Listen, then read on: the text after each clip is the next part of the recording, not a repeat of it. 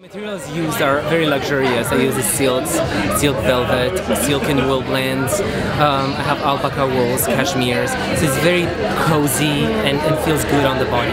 We live in a big city and we're so disconnected from our roots and from nature, and I haven't had the chance because of the busy schedule that I constantly seem to have.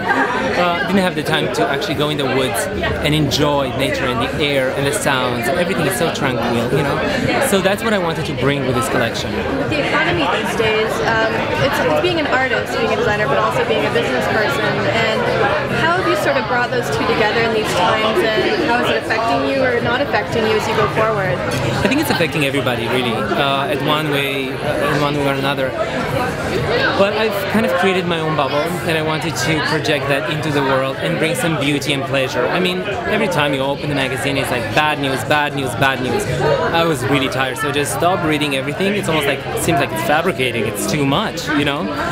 So I wanted to project that bubble that I've created for myself through this collection and ignore everything that's happening, you know? We struggle a little, who cares? If you really love what you do, you do it with more pleasure.